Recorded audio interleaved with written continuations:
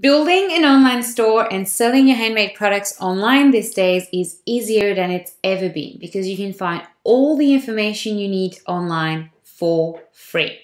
But overwhelm and information overload have become a real issue, and especially for handmade shop owners. Too many ideas, too much information. How are you meant to know what to focus on?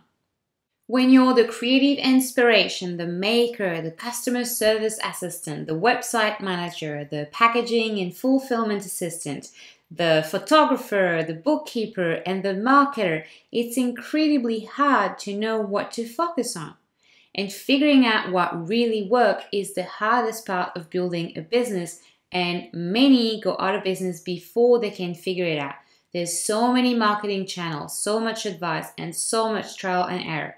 But worst of all, there is so much free information online. And as much as we think we're doing the right thing, always learning about new strategies and trying to learn new business skills, we might be doing our businesses a big disservice. If you feel like you're full to the brim of information, but you're having the hardest time actually growing your business, this video is for you. Information overload can let you feel like you're drowning in information. And trust me, I suffered from this condition for a long time before I took back control of my time and started making conscious decisions about what I should be learning about and what I shouldn't.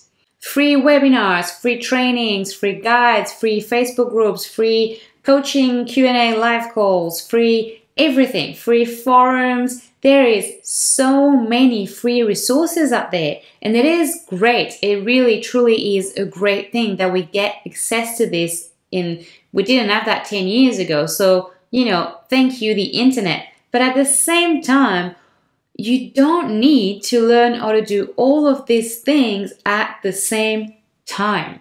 That's just overwhelming, right? It's making you spend too much time in theory mode and not enough time actually implementing the strategies you've learned and actually growing your business. The problem is we don't want to miss out. And fair enough, if you get an email in the morning saying that there's this free webinar next week promising to teach you how to gain a new, your next 1,000 followers on Instagram in less than 30 days, of course you want to take it because it's free, it seems great, and you're thinking, well, it's only free next week, so I really should attend this thing.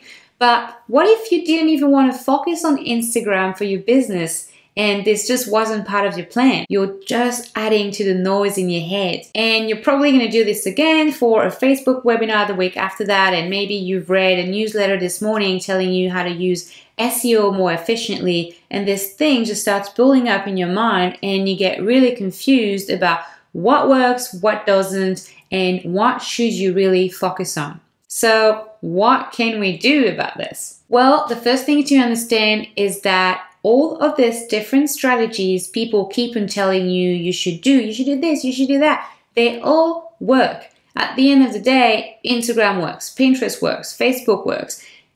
Any sort of traffic source, if you master it, can bring you customers and sales. But you need to master it, and that's key because this comes with a bit of commitment to one specific marketing channel at a time. What I recommend you do is lock in for the next 3 months one marketing strategy or one marketing channel that you really want to master and focus exclusively on this. So if you decide that over the next 3 months you're going to grow your business using Instagram, then yes, I want you to go and take all the free training you can and start implementing strategies about Instagram. But I don't want you to get sidetracked by a Pinterest workshop or a Facebook workshop or anything that's not directly related to the marketing channel you're trying to master at this exact moment. And so what I do is I keep a folder in my email inbox where I file all those emails that look really interesting but that I know are off topic and not related to the thing I'm focusing on at the moment. this is handy because it means that for the next 3 months, if I change my plan and want to focus on something else, then I can go back into this folder and find resources that are going to help me grow my business over the next 3 months.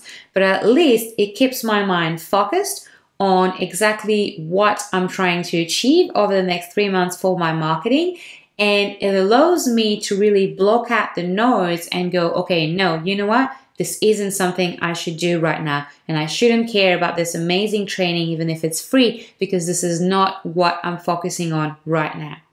So pick one channel, one marketing channel, commit to it, and stop listening to advice about things that are not related to what you're trying to do at the moment. It's time we reclaim our time, make room in our minds, and get rid of this clouds of noise of strategies and things that we don't have time to implement, so that we gain clarity, focus, and ultimately grow our businesses much, much faster.